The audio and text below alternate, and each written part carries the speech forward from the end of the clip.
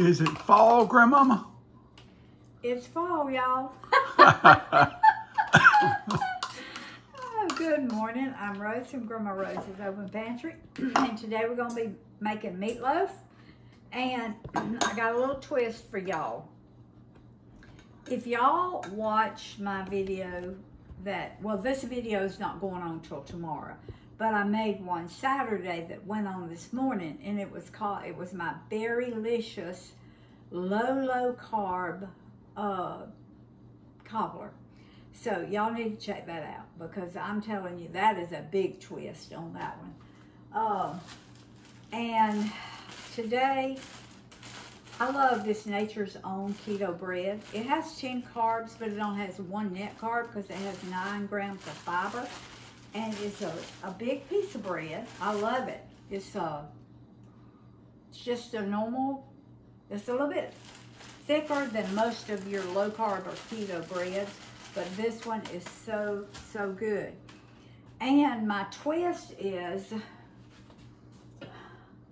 I took and dried it out in my oven, and I'm gonna make breadcrumbs out of it. So, and I'm going to do a video. I make bread flour out of it that I can use in things, but I'm making breadcrumbs today. But I'm going to show you, I'm going to do a video on it, show you how to do that. All right, I'm cutting up. Now, if y'all watched my video on onion rings, y'all knew I had all those little pieces of onion left. Well, and I told y'all I would use them. Well, that's what I'm doing. I'm going to use them in my, never throw things away, y'all. Always put it in the fridge or the freezer, take it out, and use it, because let me tell you something, food is too expensive to chunk in the garbage, too expensive. I'm going to do about 1 cup of onions, because I'm going to put a topping on it, and so I'm going to do it, chop up enough that I can put some in the meatloaf and some in my topping.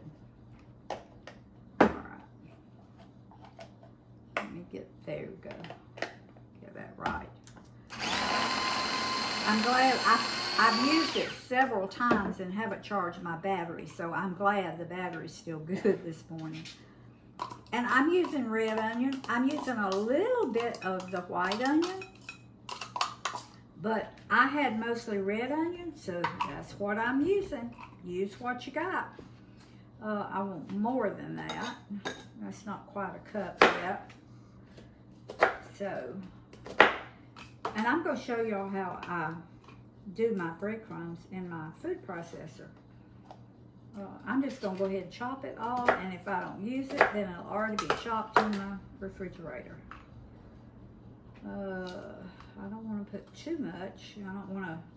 When you put too much, the blades get caught up in your food, and it won't chop. So, and I may have too much in this, but we'll see. All right. Yeah. Maybe I get it to going. Let me pick it up. Okay, there we go. There we go. It has to chop it, and once it gets it chopped up enough, then it'll speed up. But all right, this is a little bit more than 1 cup, and I may use all of it. I may not. Let's see. And this is a 3-meat meatloaf. Y'all know Roy and I love flavor. We love lots of flavor. So this one is sausage, just breakfast sausage that you get in the tubes or the packs. It is ground turkey and ground beef. And I could have put some ground venison in it, but I didn't today.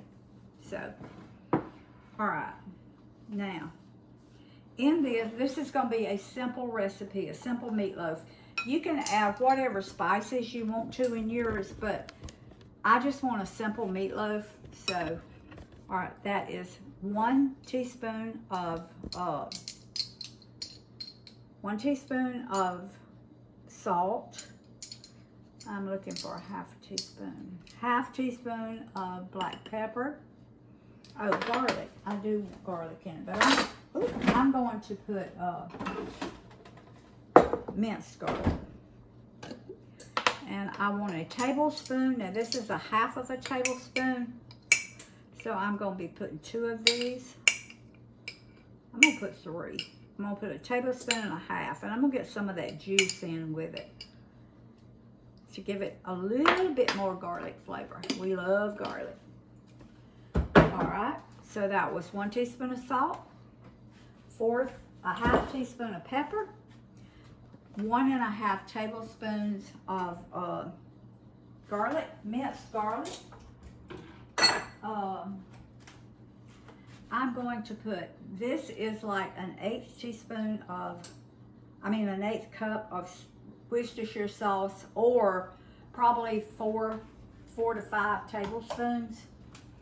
All right, now I'm gonna put some, this is 4 ounces of tomato sauce. I'm only gonna put half of it in there because I'm gonna put a little bit of my ketchup, my sugar-free ketchup. I want about probably 2 ounces of it. Woo. That's on there. Good grief. Wow, honey, you're gonna have to get, oh, I got it. Okay. I'm gonna put about 2 ounces of my sugar-free ketchup. All right. Now. Can I ask a question? Sure. It's a curve. Have you ever thought about putting a little Dijon mustard in there? Dijon? No big deal. I wasn't telling you to do it. No, we'll try it. I've got some right here. All right. This is like a tablespoon of Dijon mustard. Hey, doesn't hurt to try, does it? All right, then my onions. I'm gonna put, this is about 1 1/4 cups of onions. We love onions. So I put about, probably 2/3 of a cup of onion. And I'll use the others in my sauce. All right. Honey, if you want to come right here, I'm just going to put this bread. I want to make this bread crumbs. So I'm just, now this is real crisp here. So I'm putting this in my food processor. Now I'm not going to process it as long as I would if I was making the bread flour. I just want bread crumbs. Okay? You have to be careful because you can process it too long.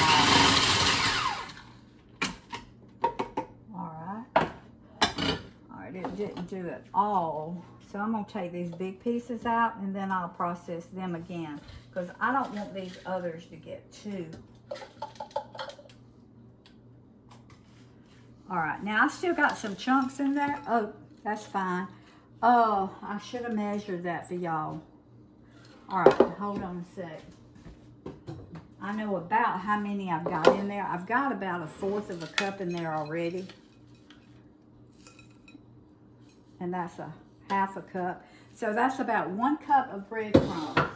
And I'm not going to do the rest of these because 1 cup is all I'll need. So, I'll do that. I'll make bread flour out of that. I'll put some more in the oven and I'll make bread flour.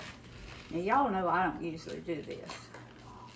I was fixing to say it won't taste the same if you don't put your fingers in it, Rose. I don't gloves on to do meatloaf. You trying to impress somebody in your audience? No, I just see other people do it, so and it does keep your hands from getting so so messy. And it's easier to get off this glove than it is your hands. All right. You just mix it up really, really well. Now you can put peppers, you can put whatever you want to in yours. You can put Italian seasoning, you can make it chili meatloaf, you can make it taco meatloaf.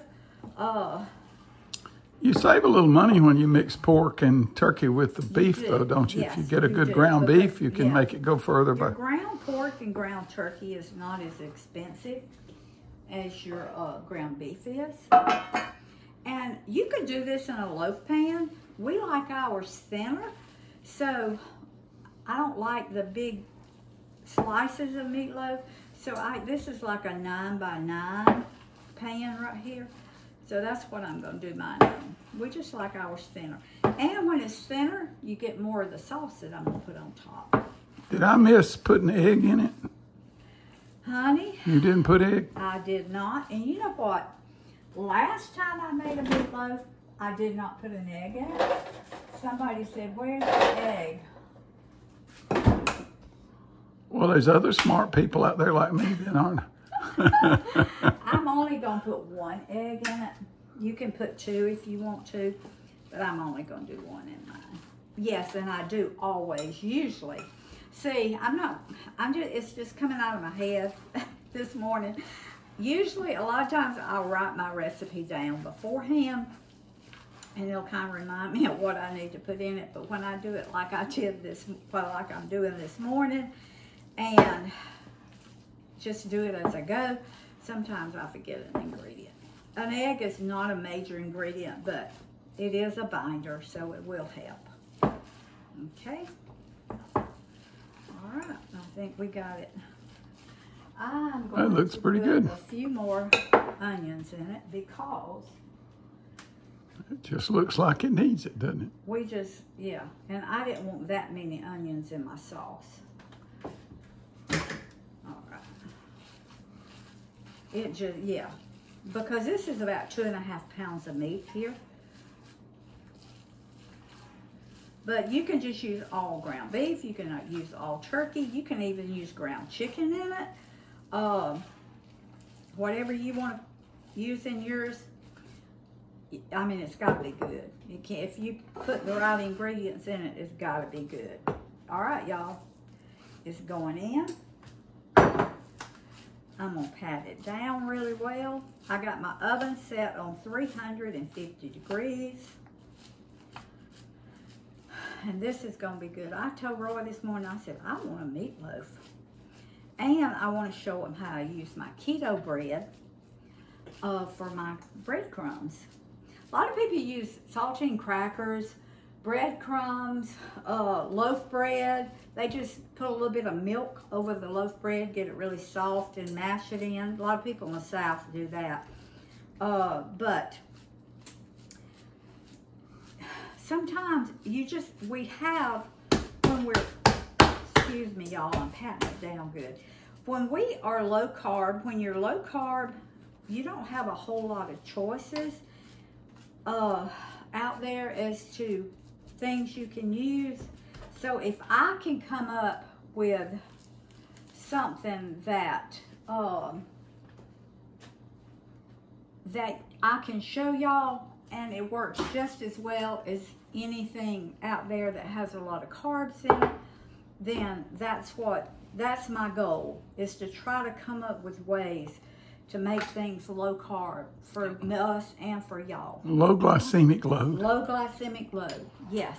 Okay, this is going in a 350 degree oven. Now, it's not going to take as long as it would a loaf, but it's still going to take 40, 45 minutes to get done. So, it smells delicious. All right, about 10 minutes before it gets done, I'm going to pour a sauce over it, but you know what, I'll do that right now. I'll do it right now. All right, I'm going to put it on 30 minutes, and I'll check it, and that's when I'm probably going to put my sauce on it. So we're going to go ahead and make our sauce. All right, in here I've got I've got 4 ounces of tomato sauce. All right. I'm going to put about 2 ounces of my no sugar added ketchup. Okay, that's about 2 ounces. And that's because of the seasonings in ketchup are real good. Isn't that right? Yes. And it's a little sweet. Ketchup is a little sweet, and we like our topping just a little bit sweet. And when I taste of it, I may get some of that brown swerve, monk fruit or brown stevia. That's what it is over there. All right, now in here, I'm going to put garlic powder, not minced garlic. And that's about half a teaspoon of garlic powder. Okay, I'm not gonna put any salt, no pepper. Let me see what else I might put in it. You know what? I'm gonna put all this. All right, that was 4 ounces of tomato sauce. 2 ounces of sugar-free ketchup. All right, I'm gonna taste. That's pretty good. That's pretty good. Hold on.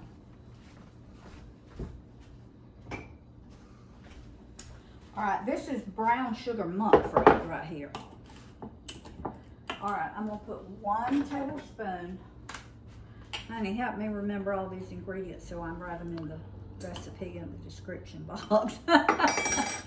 When I'm doing it like this, sometimes when I put my recipe on, I forget to everything I put in it. So she has to go back and watch the video. I do. Sometimes I have to go back and watch the video to find out what all I put in it. All right, now this is about a 1/4 cup of. I need another spatula.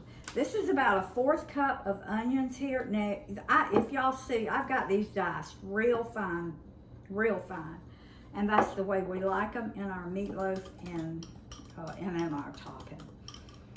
Okay, all right, y'all. Oh, I want just a little bit of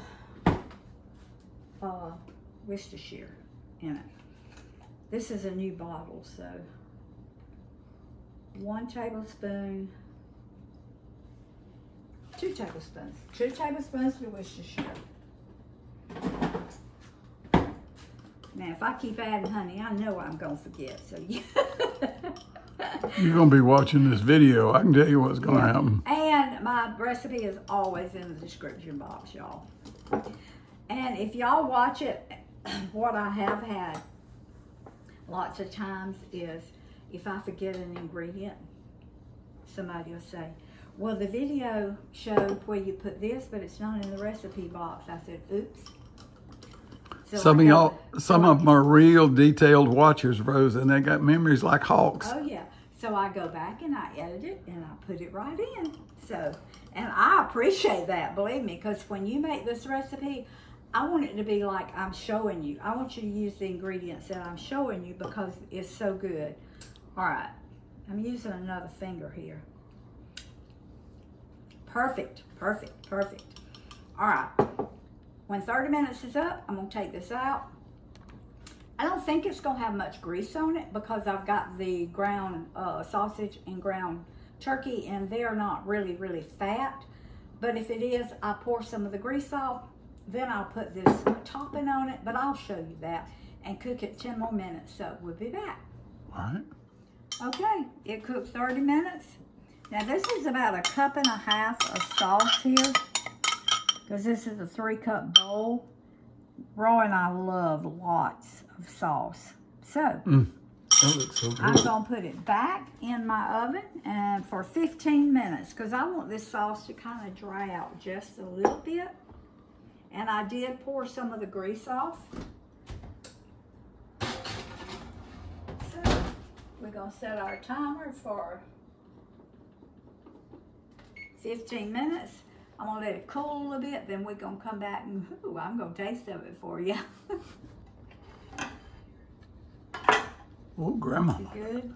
That's looking good. I want y'all to look at it's still real hot. I've let it cool for a while, but I want y'all to look at that. Ooh. Now I'm telling you, wow.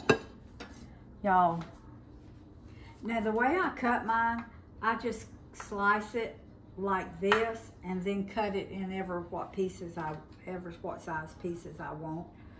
So this one I'm just gonna cut like this and then like this. Let's see if I can get it out with this. Woo, man. Woo. Look at that. Gimme, gimme. Wow. Munchalicious. That bread crumbs, look at that. Didn't that work good? Look at that. Those breadcrumbs made a wonderful binder. Oh my goodness. All right, now, y'all, I got a taste of it for you. Yeah, it may not be good. Perfect texture. Yeah, but it still got to be good. Oh my. Y'all.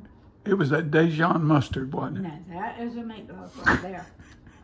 Yeah, Dijon. Well, I told you to add that. Dijon mustard. It was my idea to add that. Y'all, look at that texture. Now, I'm telling you. Oh, that's perfect texture. This is absolutely perfect. Perfect. That is exactly the taste that I wanted this morning when I said I want a meatloaf. All right, y'all. Make it this way. I'm telling you, it is absolutely delicious. You will not be disappointed. It's good for your family. It's good. You can double this recipe. You can half this recipe. When you're making meatloaf, you're not limited to what size you've got to make. Well, tell me about the sausage flavor in it. You can't pick up the sausage. It's a blend. Okay. It's just a blend. And no, one flavor is not prominent over the other. Okay. You can make this in muffin tins if you want to make individuals. You're unlimited to how you can do with meatloaf mixture. All right.